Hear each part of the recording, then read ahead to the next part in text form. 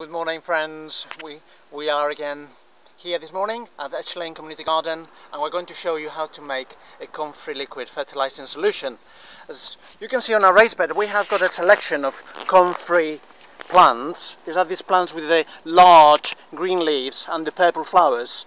Comfrey is a very important fertilizing agent for the development of plants such as tomatoes, cucumbers, courgettes, chilies, because of its high content in the following minerals: nitrogen, phosphorus and potassium. Particularly the highest concentration is of potassium, important in the development of fruit and flowers.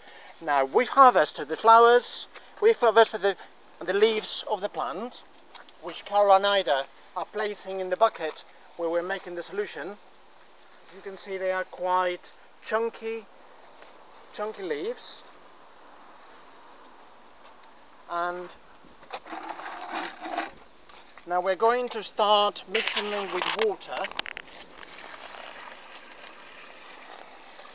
The solution will have to be covered by the lid of the container and will start forming right away. The solution will be ready in about 20 days, and we shall be able to then use it for a period of 6 weeks. Thank you very much.